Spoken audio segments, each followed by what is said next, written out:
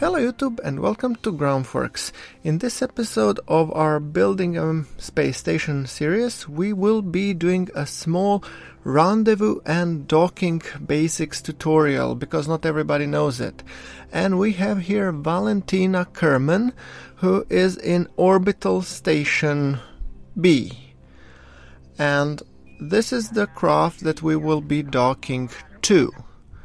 And this is the basic craft that we will be taking above. So now first we want to set the station as target. Then we are doing a circle around until we get to the sunrise, because I do want to be performing the launch on the sunny side. Great. And now I'm trying to get the orbital station roughly coming into over the horizon as we will be launching, so slightly maybe afterwards. I'm not really an expert on how to hit it, you know, on the head, but if you really want to launch, this is the most efficient way. You wait until the station is roughly somewhere around here compared to your position.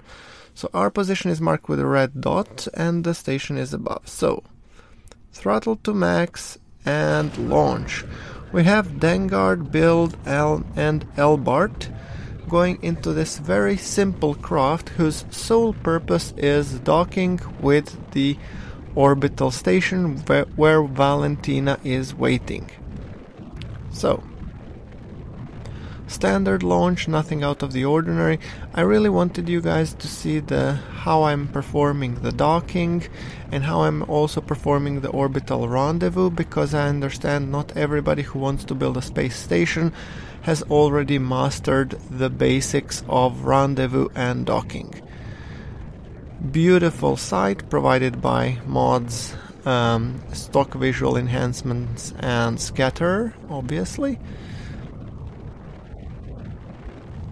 Our ascent profile is a little bit steeper, which is the way I roll for pretty much all of my rockets. And the moment we hit around 100, let's cut off the engine and see how do we do. Okay, so we will be missing a station by a nice hefty margin. So I'm thinking I will actually add some more thrust and therefore overtaking the station. So I'm going a little bit higher. And then I will be rendezvousing with the station on descent back. One rule of thumb is that the objects passing in the lower orbit are going faster than the objects in the higher orbit. So that's why I'm shooting my craft higher into the space, because at that point, as you can see, once we actually perform the circularization maneuver, those two should align. And I don't want to fully do the circularization maneuver, but rather more than an intercept. So it's a halfway circularization. So the idea is to just push enough speed so that we make sure that we come to the same spot in space with the station that we want to dock with. And then we will use the rest of the delta V to accelerate to the proper speed and then rendezvous with the station. So this maneuver is a little bit different than the others. I mean, when I'm launching, typically I run to actually circularize when I'm at the apoapsis.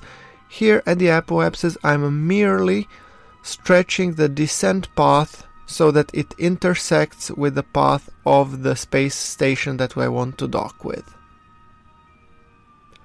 And here is the space station dock coming into the view.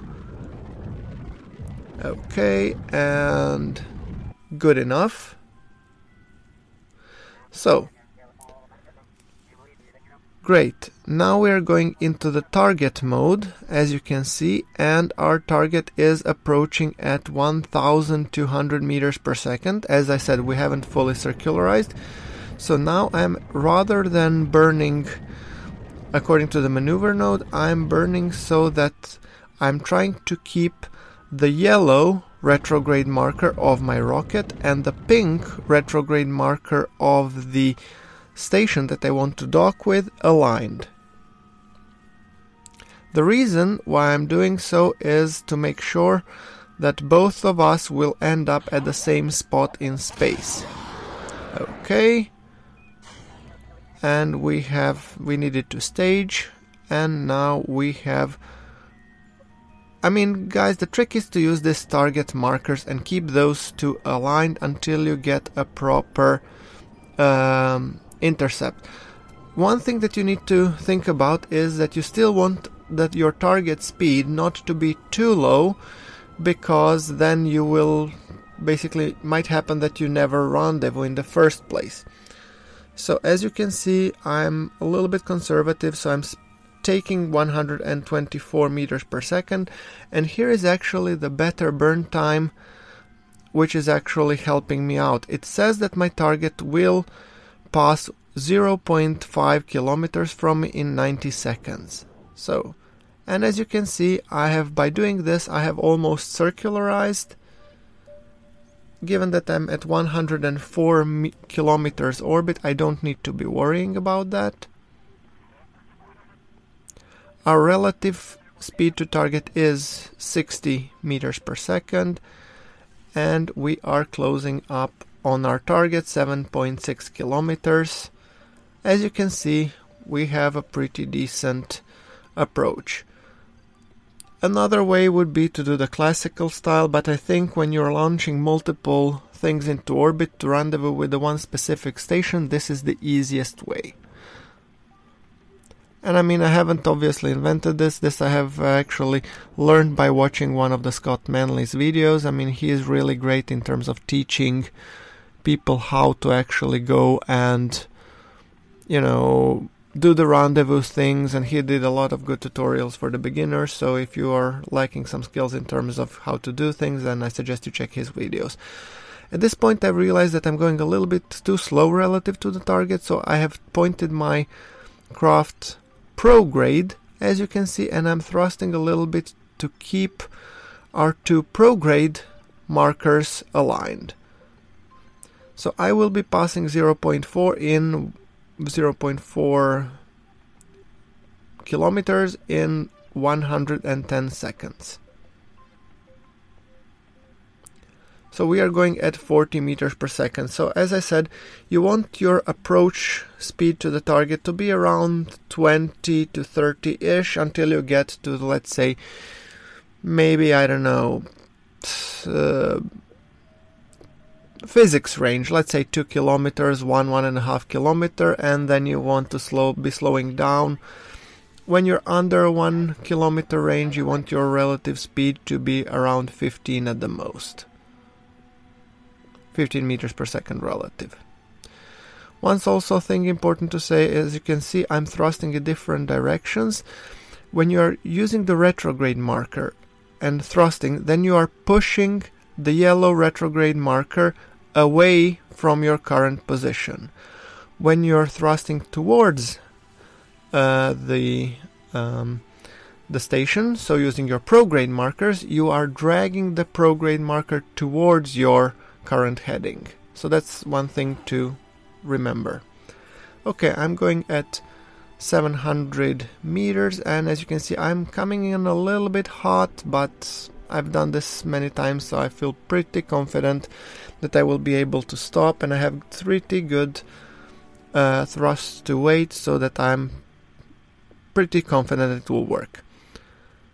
Okay, now going at 5 meters per second, 4, 3, 2, and I'm thinking now it will be a good time to start popping our docking port alignment indicator, which we will be using for docking first. Controlling from our docking port, by the way guys, that's pretty important.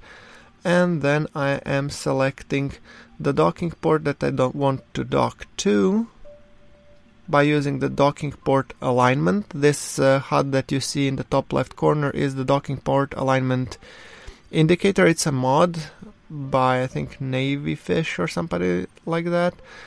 It's a really good mod. I couldn't live without it, and yeah.